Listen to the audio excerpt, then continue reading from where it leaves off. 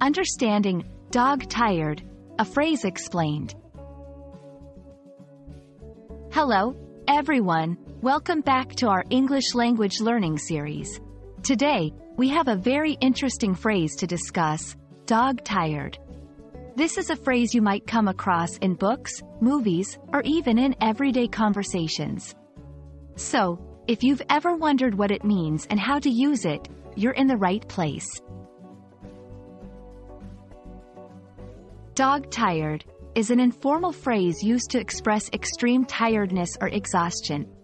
When someone says they are dog tired, they mean they are very, very tired. It's not just a little bit of tiredness. It's the kind of tiredness you feel all over your body, and all you want to do is rest. The exact origin of the phrase, dog tired, is a bit unclear, but it has been used for several centuries. Some believe it originates from Old English literature, while others think it could have been derived from the strenuous workloads that working dogs used to carry out, leaving them completely exhausted by the end of the day. Now that you know what dog tired means, let's talk about how to use it.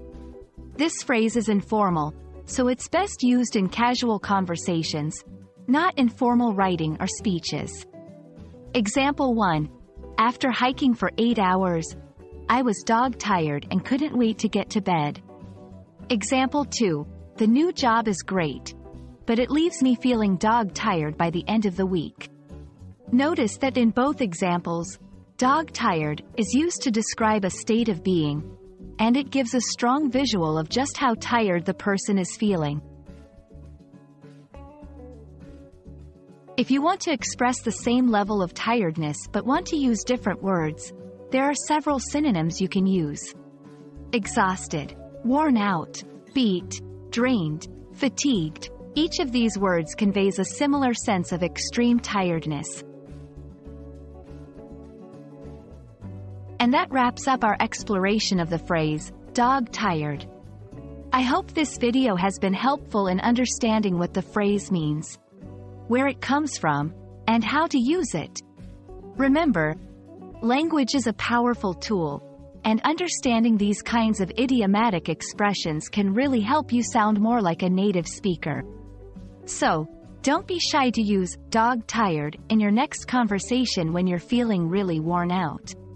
Until next time, happy learning, and take care.